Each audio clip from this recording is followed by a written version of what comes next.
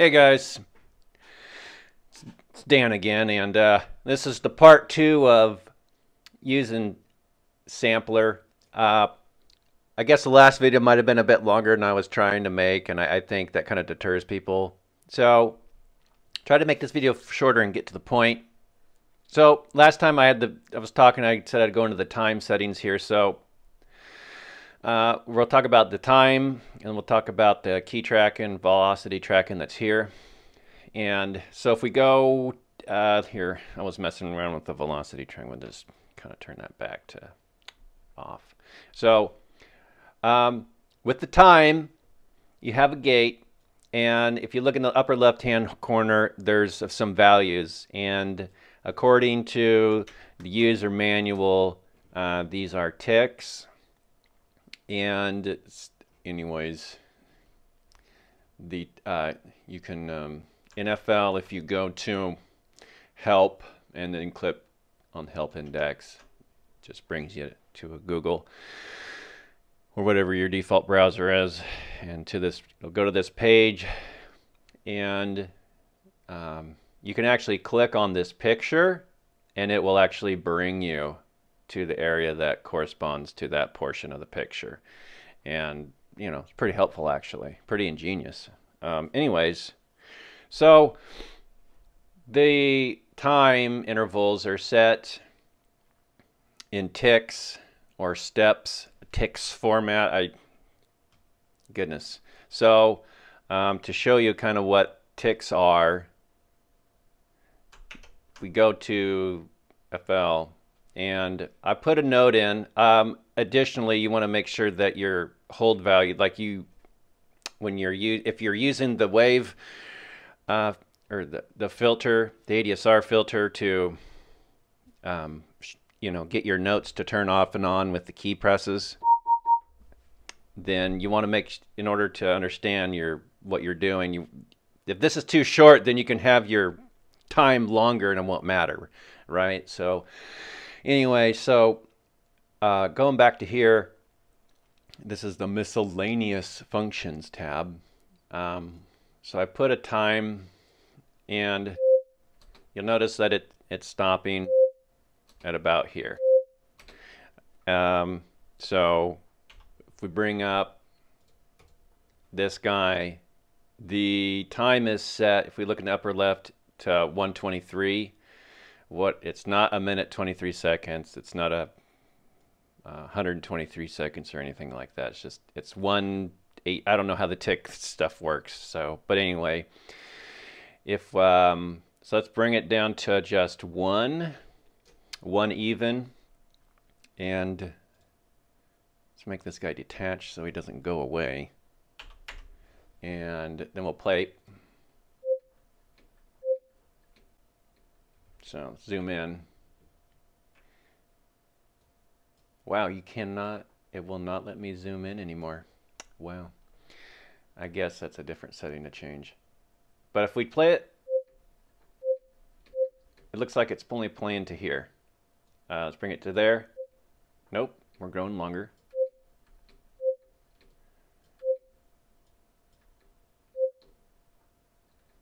We can look at the mixer to see the size of the note, to see if it's longer or not, if it's hard to hear. That looks like it's the same size as when I go down to 1/16 of a note. So going up to, I don't know what a 16th and a 32nd is called combined. A dotted 16th, yeah. It's the same. So a 1 value is a 16th note. So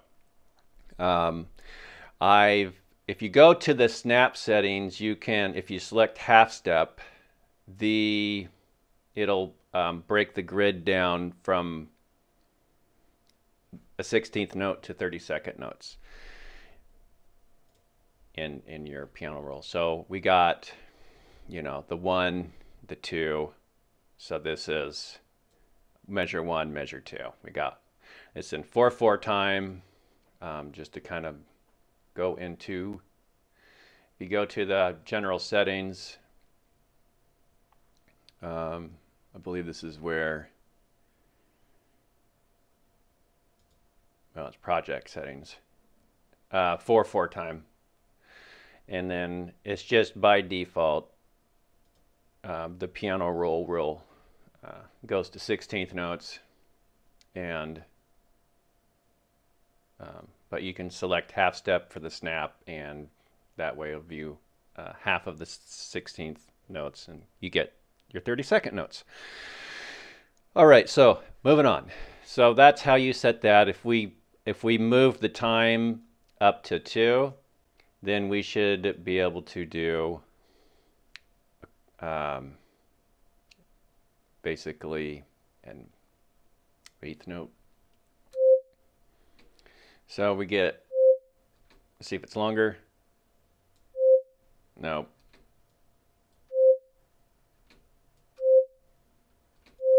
Oops. Stop it. There, now that makes it a little bit shorter. So yeah. So it's just, so each one of these ticks, so it's 2, it'll be 2 16th notes. We raise it to 3, it'll be 3 16th notes. And if we go all the way up, it's 4. If we go down just if we go all the way up, it's just off. But if we go down just a smidge with the lever, it'll go down to 4. And so that'll give you a whole beat. That's all, or quarter note. So, quarter note, then 3 is going to be your half note, not a half note, sorry, 8th note, and then 3 is going to be a dotted 16th, and then 2 is going to be 16th, and 1, did I say that right?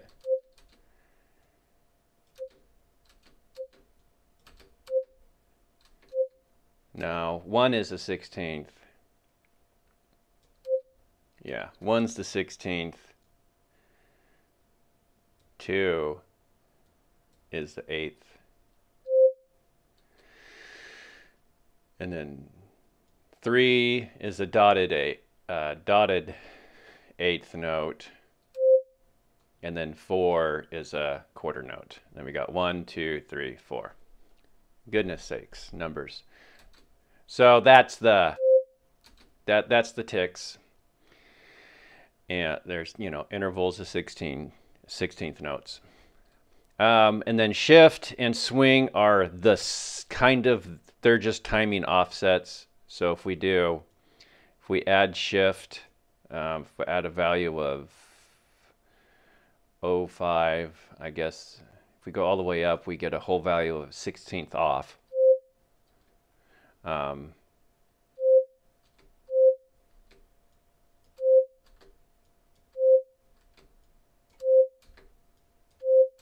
Not sure when, where it applies the shift, but according to the directions, according to the manual, the shift turn that knob, and you can trigger with up to a 16th note, which is what I just said, of a time period. So it to delay the note. It's supposed to delay the note by a 16th. So I was trying to see if I was pushing, whenever I pushed the space bar, I was trying to see if it would delay a 16th note. It's hard to kind of tell. But anyway, I'm sure that with everything else that you would have adjacent to that in your music, it would become apparent that it's being delayed. And additionally to that, the swing mix is a multiplier knob, and it's actually will be tied to the channel rack knob, which is it's tied to the channel rack, and so that's this knob right here. I don't know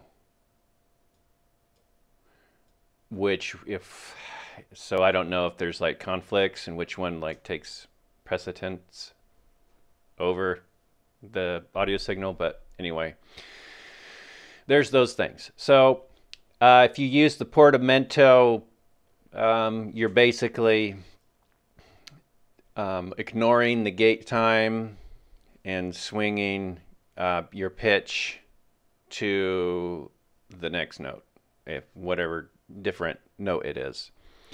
So anyways, that's kind of what so this time knob that's oriented in ticks, and using portamento, well, if you look it up here, well, you didn't get down to, it should, yeah, when portamento notes are used, selecting this will ignore the gate time. And this time setting, and it'll just play the full note length. So, and that will be stipulated by if you've set the ADSR for your note. If you haven't played, and that's how you get the keyboard keys to turn it on and off. If you didn't do that, then it'll just play through this whole thing anyways. All right, so on to the next thing. So you got I thought at first sight that this was volume and then key, but it's velocity and key tracking. So if I play a note and by default it's set at, I think, 50%. Let me see it. I gotta check this other one, see what yeah. Middle, nope, it's set at 78% by default. Anyways, so for velocity, basically what's going on with that is that if so these mod X and Y's actually go to, I believe, these guys, and you can set the different filters, and I'm not going to get into all that, but the point is that this velocity is however hard these keys are getting hit. If let's say, for example, I bring the pan all the way to the left, we get, it wants to come out the left. I've got it's at the 50% value. If I hit the key real lightly, we get the signal comes out of both channels, right and left channels. If I hit it hard, it just comes out of the left channel. If I bring this value all the way to 100%, hit it softly, it switches the panning to the right. And if I hit the key real hard, it goes back to the middle. If I bring it all the way to the left, the opposite happens. I hit it softly, it comes out of both channels, right and left channels. If I hit it hard, it comes out of the left channel only. So I'm not sure when, you might want to use velocity tracking, but hey, it's there if you want it. And then key tracking, of course, is let's bring this guy back so we don't get an effect. Key tracking, bring it again all the way to the left. And if I go up and down the notes, or so C5 should be, yeah, both channels, no effect. If we go up to C7, we just in the left. If we go down to C3, we get the other channel. So everything over here, based on where this is set at the C5. So you set your fundamental key to offset from with this slider, and then whatever key notes you play above or below, all the notes below C5 are going to be mixed to the left. The lower they are, the further and more they are going to be in the left channel. You go to the right. Oh, wait.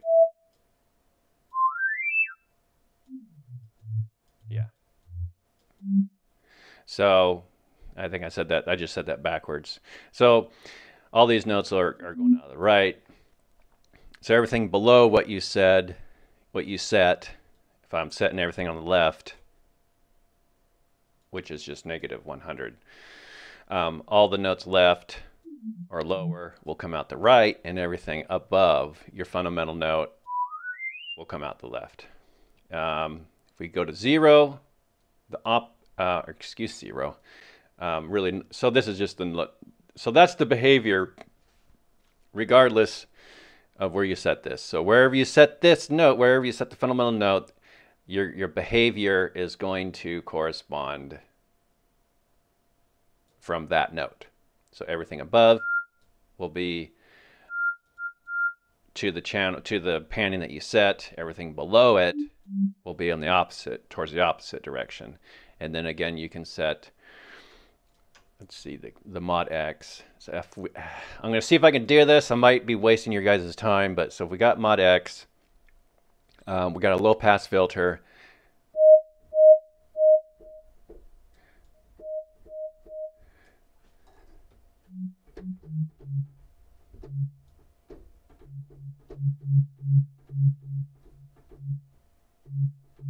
So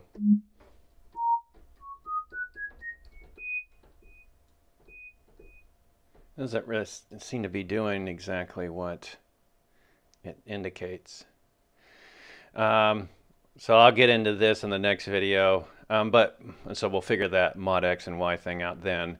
But anyway, so I've kind of got to where I wanted in this video. So that's how this partition works for the sampler in FL Studio, the key and velocity tracking, and then what the time does. So anyways, goodness, I'm just trying to run through all this and make videos about it. Just helps me understand it, and I hope it helped you guys out with your understanding of the sampler. So anyways, thanks for watching. I really appreciate it. And throw a comment, like the video. I'll take questions. I'll try to answer them in the next video. So you all have a good day.